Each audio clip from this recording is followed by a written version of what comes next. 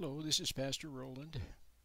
It's New Year's Eve, and here I am making a little video. First, what I want to do is say hello to my new radio stations, WNVY in Pensacola, Florida, and KMET in Palm Springs, California. Welcome all of my listeners in Pensacola, Florida and Palm Springs, California. Now, I want to say something about the new year. I strongly feel that we have been given a little extra time by the good Lord, a little extra time, a reprieve. Now, how much a little extra time that is, I don't know. They say that 1,000 years is like a day for the Lord.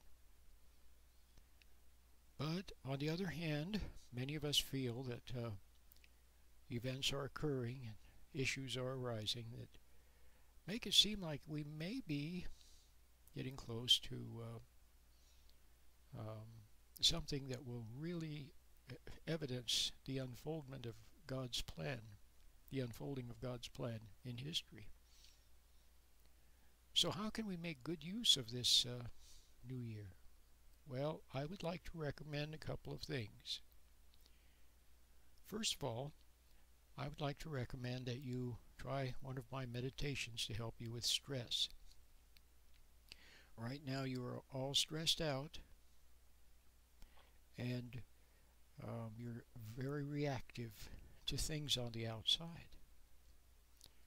And when we're all stressed out and we're reacting to things on the outside, it's hard to be thoughtful. And it pulls you away from objectivity. I'll give you an easy example, an extreme example, but an easy one to help you understand why you need to be able to pull back from your emotions, pull back from your thoughts, pull back from your reactions and your upsets and your angers and your excitements. Okay? Here's an example. If a person is very sick, very, very ill, and they have a fever, and they become delirious, and they're laying in bed lost in their fever, lost in delirium, lost in the awful, awful, terrible feelings, it's very difficult to focus on things, to thoughtfully consider things. Very difficult. And it's difficult to pray, too. Have you noticed? Very difficult. So what you need is to get a little closer to God. And the way you do that is by getting out of your thoughts. Get a little closer to God by getting out of your emotions. Okay? My meditation will help you very much with that. So, have I made my point? When you're lost in feelings, when you're lost in thoughts, daydreams, planning and scheming for the future, worrying, reliving the past, you're farther away from God. You are literally farther away from God. And so if you want to get closer to God, then you need to be able to stand back from those thoughts which pull you into them. See, they suck you in, don't they? They pull you in. They draw you in. Whether they're positive, fantasies, or whether they're dark and negative and worry thoughts.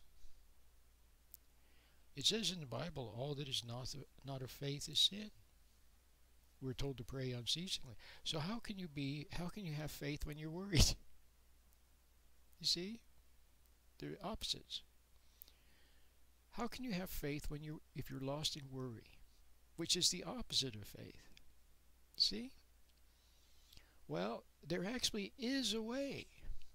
Okay? There's a very special, magical way where you can actually sort of be lost in worry, but not lost in worry. You know how?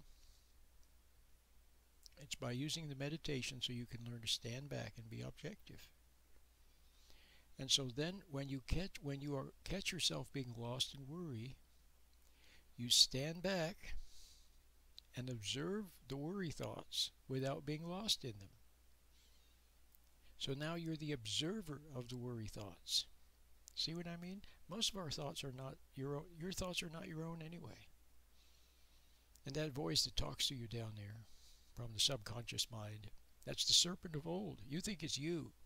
It tells you everything you want to hear, tells you that you're wonderful, and it tells you all the wrong things, and encourages you to take risks and chances and all the wrong things. When your life is all messed up, see, then it torments you. It tells you that you're no good, and you know, that kind of stuff. It's the same old games, like good guy, bad guy routine. And it plays it over and over, and we're very vulnerable to it because, first of all, we have big egos. Okay? And the second reason that we're vulnerable to it is because you're not objective to it. You're not standing back and observing what's going on because you're too lost in it. Okay? And the third reason is nobody's ever shown you the way to stand back from negative thoughts. But I will. I am. Stand back. Okay? And the meditation helps you to stand back. So please give it a try. Get the new year off to a good start. And listen to my program.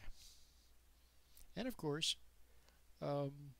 if you can't listen to my program when it's on, which I'm on 7 a.m. in Palm Springs, and I'm on 9 a.m. Monday morning drive time in Pensacola, Florida. Okay? If you can't listen at those times, or you live somewhere else, or you're somewhere else in the world, you can always get my programs at our archives. All my programs are archived. So, Happy New Year. This is Pastor Roland.